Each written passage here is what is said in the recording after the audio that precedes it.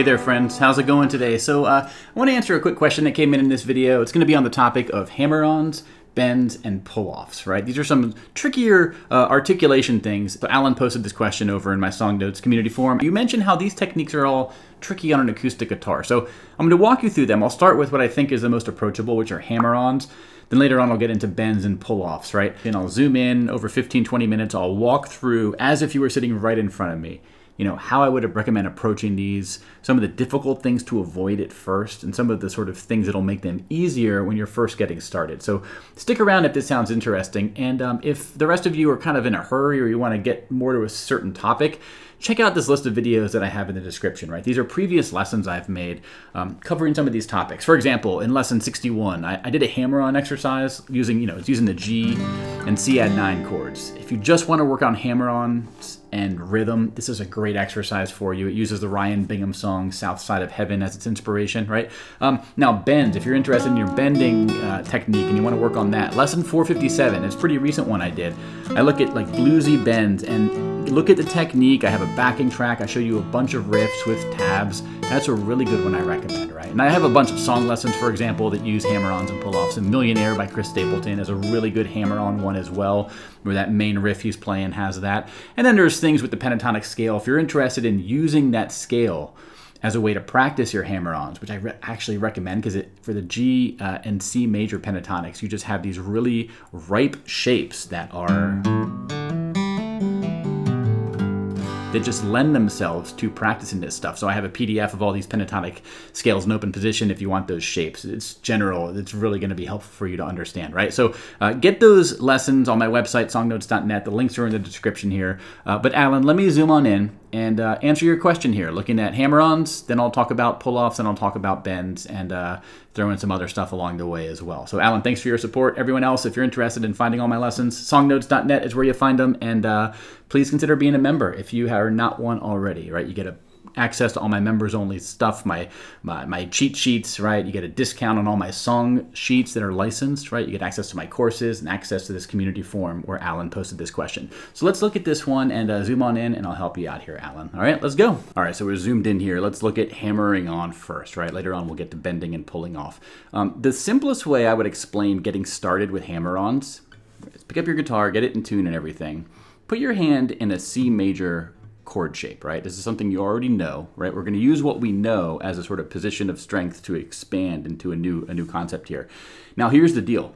With hammering on, typically, there's something played, and I'm going to sort of hammer on a note, and it's going to make, that cool hammer-on sound. But before we even get to that, let's like not even worry about picking the strings. Let's just do this. Okay? I'm taking my left middle finger, and I'm hammering on the 4th string 2nd fret. Okay? This is where your middle finger would go for a C chord. Okay? I'm doing this because I want to demonstrate to you that hammering on fundamentally is with your fretting hand, fingers coming firmly into the fretboard. Technically, you don't even need to play anything over here. Okay? That's the 4th string 2nd fret. I could do the same thing on the 5th string 3rd fret. Okay? It's harder when I get to this 1st fret note of the C chord, right? Technically, there is you can hear the hammer-on happening, but I bring this up again because at the end of the day, hammering on is all coming from your fretting hand. Now, here's the deal. How it works most of the time is we are playing a note with our pick, right, or finger picking. So if I play that 2nd string and I play it open, and I bring my index finger into the note, it's going to cause this new note to ring out. But I never picked that 1st fret note, right? I just plucked the open 2nd string, and then I put my finger down firmly. And by doing that, it's effectively, taking, I guess, the vibrations of the string that are already there. Like literally, the string is vibrating. Whoops, I missed. You don't want to miss. And by hammering firmly, I'm guessing some of those vibrations sort of carry on, but this is happening firmly enough where it's not killing the sound. If you do a hammer-on slowly, it's just going to kill the sound, and then when you hit the fretboard, no matter how hard you hit it, it's not going to create anything new. So you kind of have to have some speed, you have to have some strength, and And you need to have some calluses on your finger are going to help, because if your finger is a really soft, you know, if it's soft skinned, it's not used to playing the guitar, what's going to happen is it's just going to muffle the sound, right? Let's look at some of the thicker strings. Okay, again, C major chord shape here, 5th string open. You don't want to miss, I was missing there.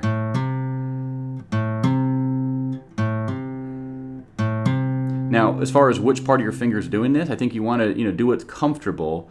You don't need to be like super fingertippy. I'd say just play a C major chord and bring in your ring finger where it would normally go. That's a good barometer, to me at least, of which part of your finger you should be using. You can do the 4th string note as well. The cool thing about C is you can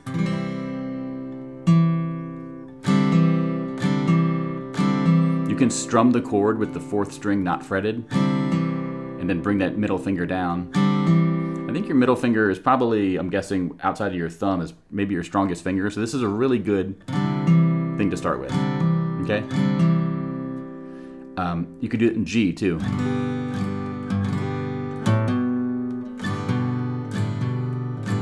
right, 3rd, 2nd, open, open, open, 3rd, 5th string, 2nd fret. So I'm playing it where I normally would. You want to be close to the metal fret, right? It's going to basically make it, in general, that's going to give you a cleaner sound, right? Anywhere pushing down is going to give you the sound, but it's going to require, you're going to have more leverage if you do it closer to this, right? So anyway. Now, one thing to practice when you're doing hammer-ons is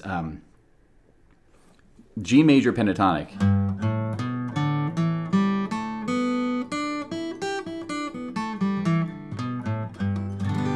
I have this written up in tab form in a separate lesson, but the cool thing is if you just take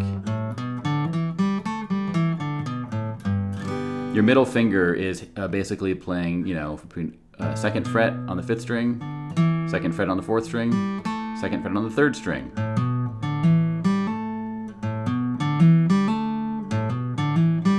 Okay, it's a nice little series of hammer-ons you can do to practice the G major pentatonic. I'm just plucking once per string here, but I'm hammering on those 3 strings in a row.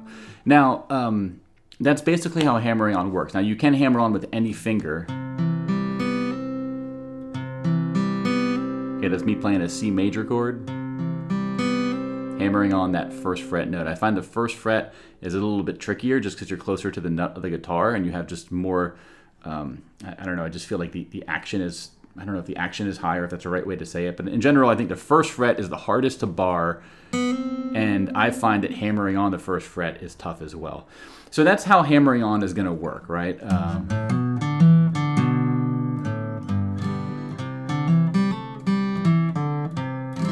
Using the C and G chord is a great way to do this, right? When you're learning hammer-ons.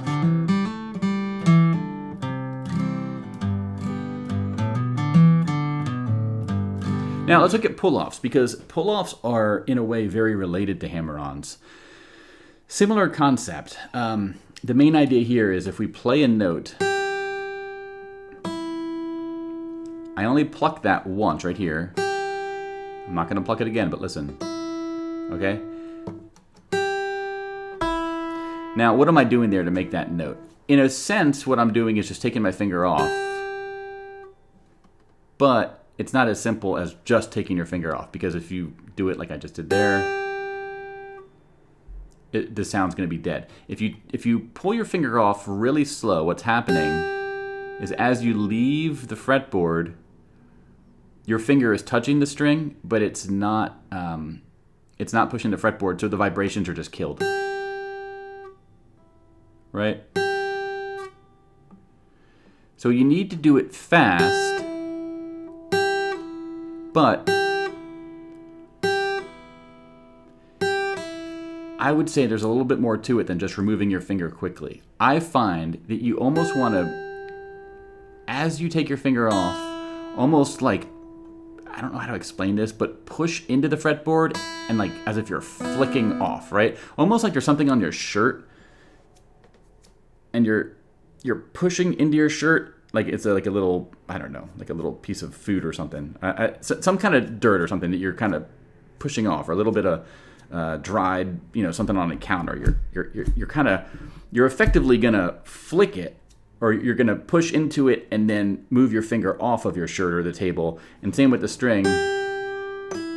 But when you come off, it's almost like you're flicking the string as your finger's jumping off of it. I don't know if that makes sense. You kind of have to just practice this.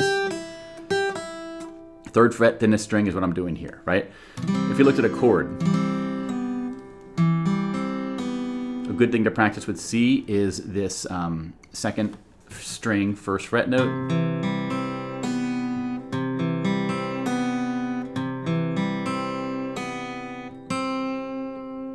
Now, this kind of gets into bending. I'll talk about bending in a second. But bending is when you're kind of pushing into the string against the fretboard, but you're also pushing like, I don't know if laterally is the right word. I'm pushing some downward force onto the string.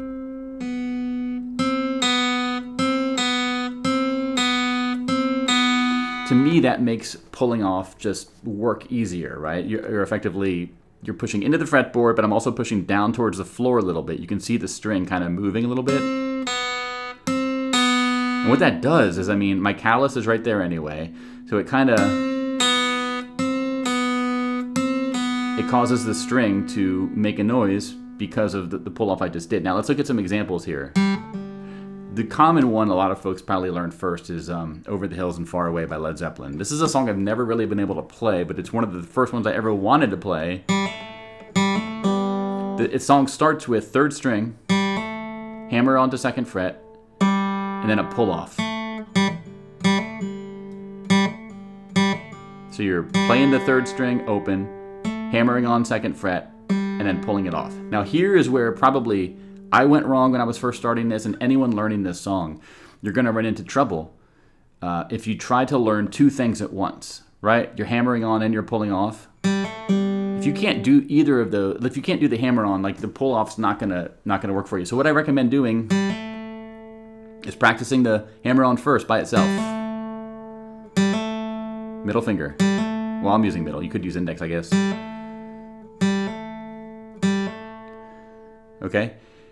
Now, practice the pull off by itself, meaning play the fretted note,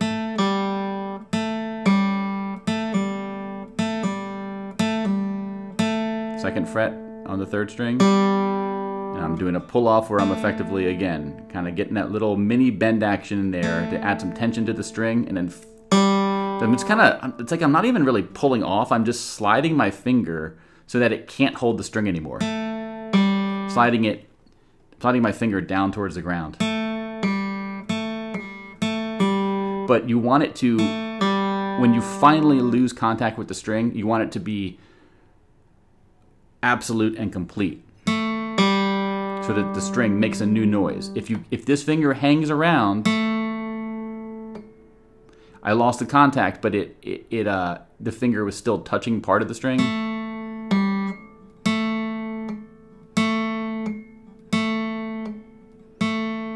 That's not good. So you want to start this motion, but then when you can feel your fingers about to lose contact with the string, get it out of there, right? You want it to be a clean pull-off. So once you're comfortable with the pull-off, do the hammer on, then the pull-off.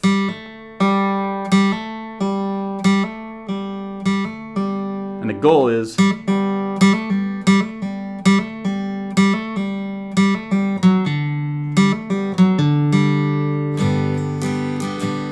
in that song, it's open to 2nd to open to 4th, whoops, on the 4th string, open 4th string.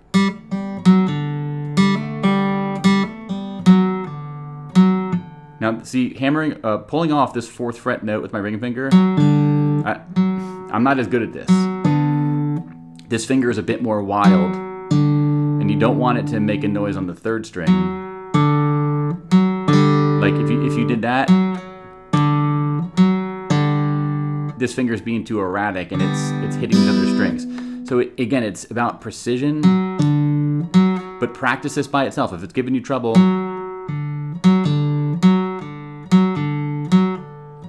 Be able to do this reliably by itself before you start bringing in. See, man.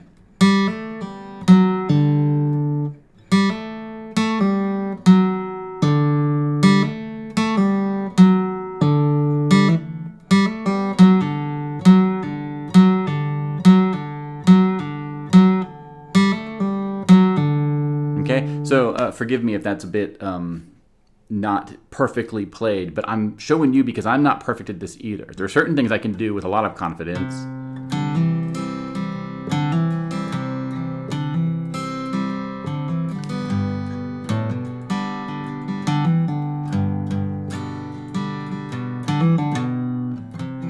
But doing Led Zeppelin, that wasn't bad.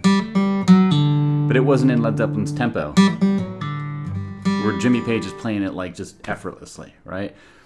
So again, start with position of strength, of confidence. Take something you know well, like the C major chord, G major chord. Practice just those middle finger hammer-ons. It's a good way to get comfortable with things, and then you can find other chords, like a D major chord, hammer on that second fret note on the thinnest string. You could practice pulling that off too. Okay?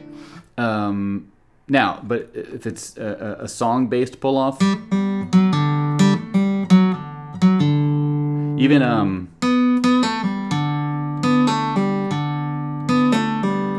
this is a pull-off from 4 to 2nd to open. And then open 4th string. This is in the song Wish You Were Here, and it's also in the song Over the Hills and Far Away by Led Zeppelin, right? Da, da, da, da, da, da.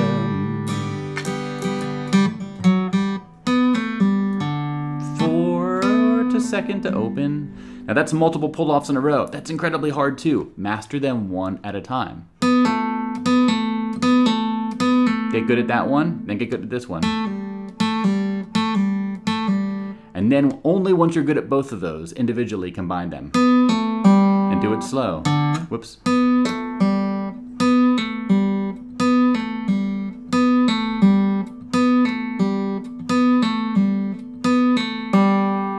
Okay. And Wish You Were Here, right?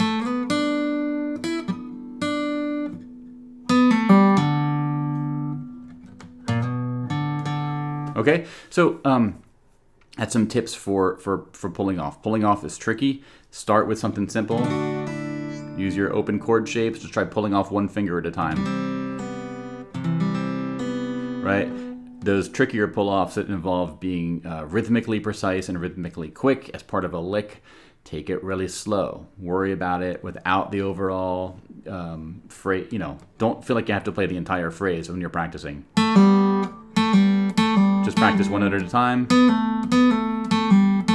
Combine multiple notes slowly. And then you can bring in the whole phrase. And then eventually, whoops.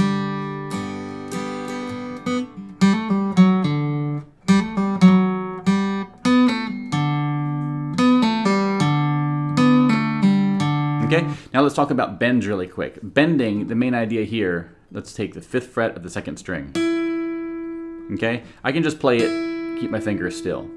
But if I could add some vibrato, which effectively is kind of like bending, where I'm kind of keeping the finger pushed into the string, but this is kind of causing the pitch of the note to subtly waver, up in pitch and down in pitch, which is cool. I mean, there's lots of ways you can do this, right? And you see lots of guitar players sort of do this on YouTube too. It is a cool way to add a bit of just, not really dynamic. I mean, it makes your playing dynamic. It makes your playing feel alive. It's not just a machine. It's, right?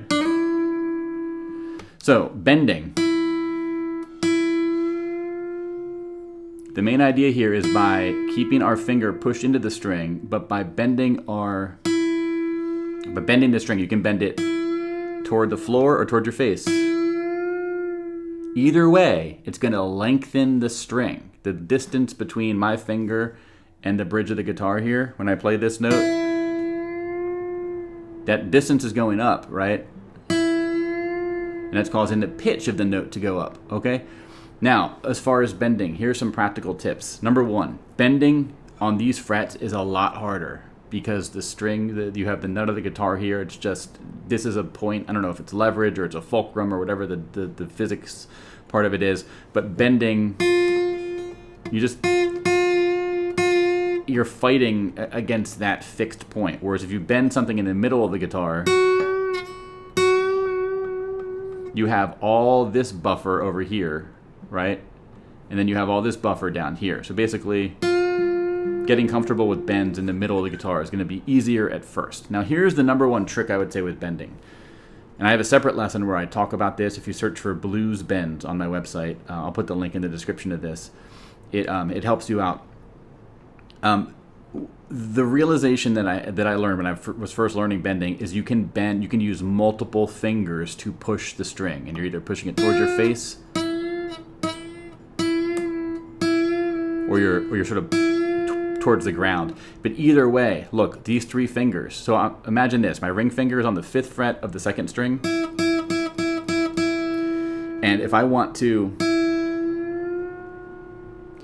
bend that, in this case, I'm going to push it towards my face. All 3 of these fingers are pushing the string. Now, this is the finger that's playing the note, but these can come in. Look, I can touch this 2nd string.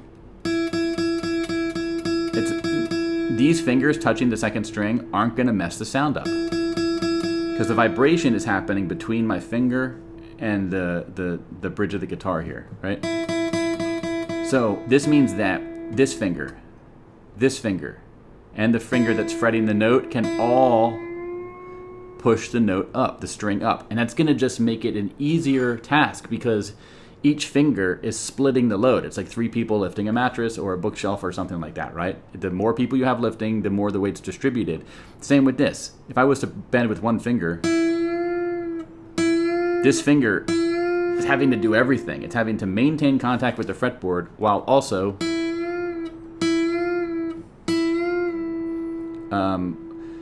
push the string up. But if these 2 fingers come in, even if it's just one extra finger, but if you're bringing 2 extra, it just gets way easier to do. Okay, so that's the general tip I have for bending, and I cover that in my other lesson. Now, bends closer down here to open position. A little bit trickier. 1st fret bends, those are going to be the hardest, right? 2nd fret, 3rd fret, they get a little bit easier. One way to practice these is just play a chord, right? The whole theme of this is use what you know. Use these common chords as a position of, not a position, but you're coming from a position of confidence and strength. I know these chords, my fingers know them, I can play them, right? Take a G major. Take that 2nd fret note. Played with here I'm playing with my middle finger. You could do it with my index finger here. 2nd fret on the 5th string. I like the middle finger approach because my middle finger is stronger, I think, than my index finger. Just practice playing a note and giving a little bit of wobble, okay? That's going to give you a sort of introduction to this idea of how when you bend the string even a little bit, you add that vibrato, it's going to sort of make the note feel alive, right? Now try bringing in, if you use your middle finger, you can then bring in your index, right? And just get comfortable with that feeling, okay?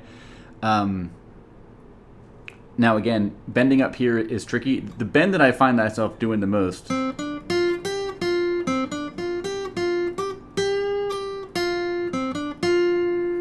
if you're playing anything in a major tonality, right? And this is your root note.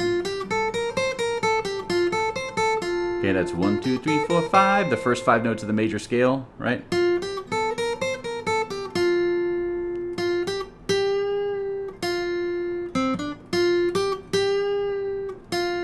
I bring this up because take any note on the 2nd string, okay? I'm playing the 6th fret, you can play any fret. If this is your root, and then we go up a whole step, okay? We go up 2 frets from whatever our root is.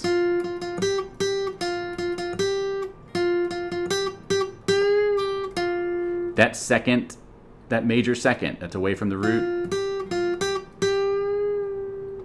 you can bend that note, come back to the major 2nd normal, and then go back to your root. It's going to sound generally very good.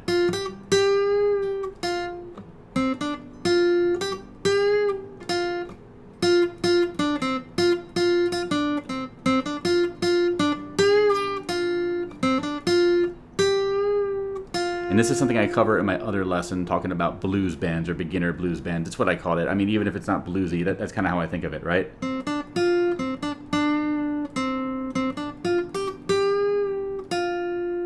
Okay, so pick any root note, go up 2 notes, bend that note a little bit, bring it back, and then go back to your root note.